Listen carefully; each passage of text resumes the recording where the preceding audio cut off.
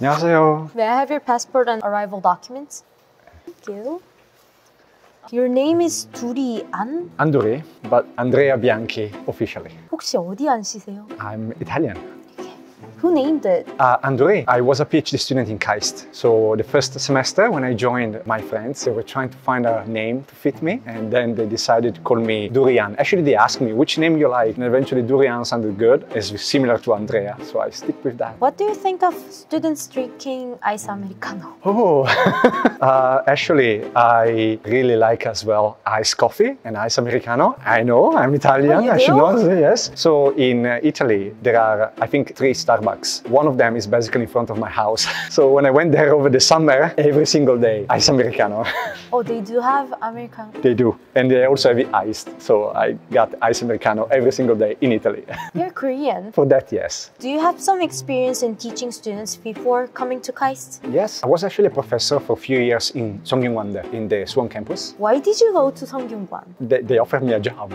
So after graduating, Songyungwon offered me a job, and I thought it was a very good school, so I joined. Why did you leave Kaist and come back again? So I graduated from here. That means I wasn't really expecting to come back, because usually it's difficult to come back as a professor. But I think I was lucky enough that after a few years, somebody noticed my work and they thought maybe I could be a good fit here. So they asked me to try to apply and see how it goes. It worked well. You said you're trying to follow the 4 P's principles. Is it pen, pineapple, apple, pen? There is a book from MIT Media Lab, and it's talking about the principle of that we should use for teaching and stay somehow children all the time learning. And those 4 P's are play, peers, passion, and there's one more. But those are the 4 P's that I try to follow. Please put your thumb right there. Oh, you have so many records. So it says you didn't realize how grades are important to students, and that is really a serious crime. Do you agree? Yeah, I do agree. I committed crime. Will you deport me?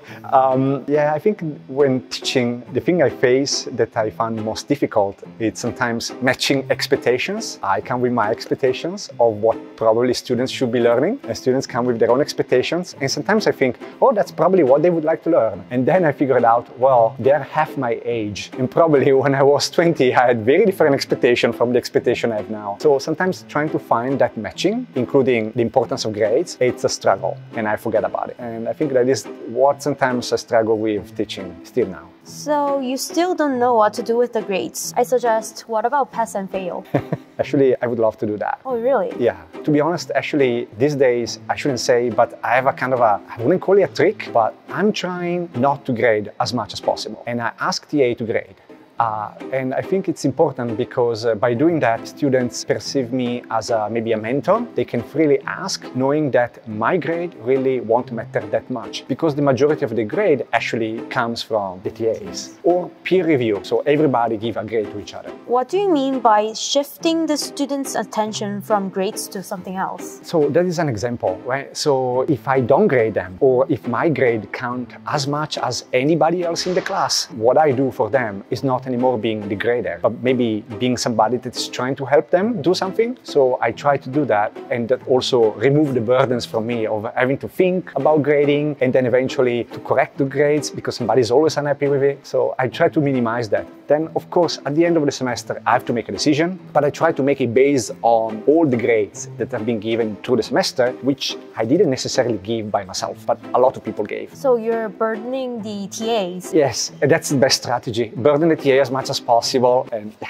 Okay. Poor TAs. And then you over-prepared your courses. What is this? Sometimes I over-prepare my courses, so it's kind of silly. But for me, teaching is a little bit like theater, so it's a performance. It's not just PPTs. So I try to come very prepared with a lot of materials, a lot of examples, trying to keep in class activities, to keep people's attention. So I feel very frustrated when people don't put attention.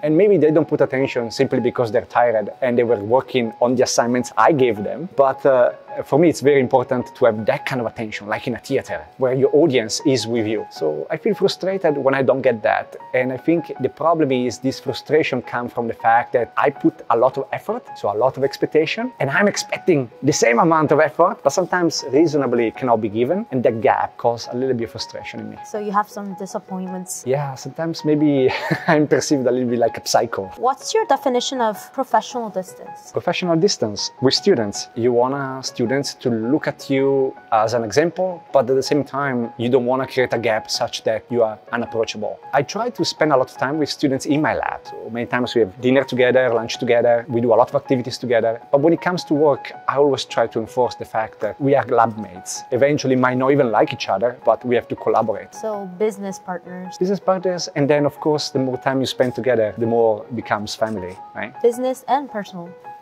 You said if students are hungry and dinner is not ready, they must learn how to cook. Then are you starving the students? So I can't really claim I'm starving my students, but you know, what I feel is if you provide everything, like perfect slides, everything is clear, perfect activities and so on, there's really nothing else, no room for them to be curious and search by themselves what they want. So I think my role is to make them starve a little bit so that they will find maybe their own interest in that. As Steve Jobs says, stay hungry, stay foolish. So I'm trying to make them on diet a little bit. So you mean your lectures are not perfect?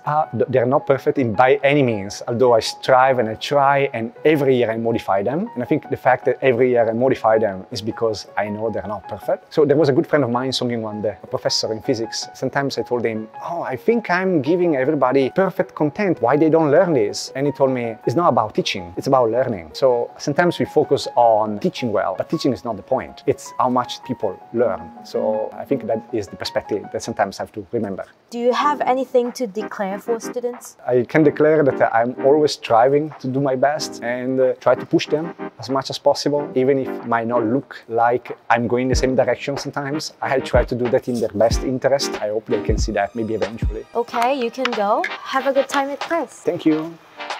안녕히 계세요.